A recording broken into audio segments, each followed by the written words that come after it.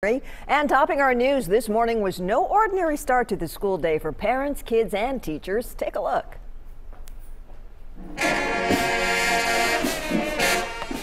That'll wake you up. Hundreds of students from Amqui Elementary followed the footsteps of a marching band down the street, ditching carpool altogether.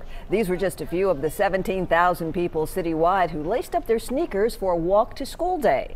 The annual event promotes physical activity, and since police blocked off traffic, it gave the kids a safe way to explore their neighborhoods wheels free. The teachers really got into it too.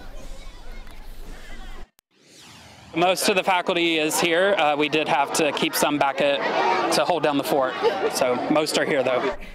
A record-breaking 65 schools participated in this morning's Walk to School Day, and so did Nashville's mayor and several Metro Council members. Well, Election Day is only 3 weeks away, but early voting in Tennessee is underway right now. The polls opened at 8 this morning, and early voting continues until November 3rd. Officials are urging folks to cast their ballots ahead of time since they're expecting a high voter turnout this year. As you can see, a long line formed outside the Howard office building in downtown Nashville well before the doors were even open.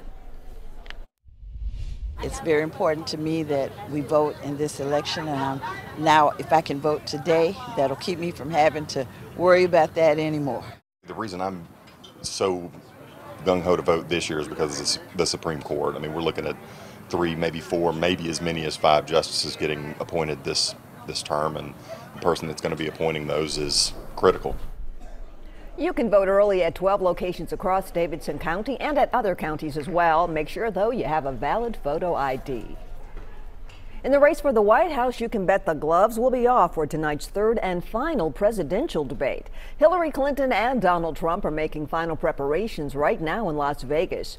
Focus is the word from Donald Trump's camp as he rehearses exposing his opponent's weakness. Meanwhile, Hillary Clinton's team says she'll be ready for whatever scorched earth tactics are tossed out there. Fox News anchor Chris Wallace will be tonight's moderator at the University of Nevada. You can watch tonight's debate right here on News Channel 5 beginning at 8 p.m.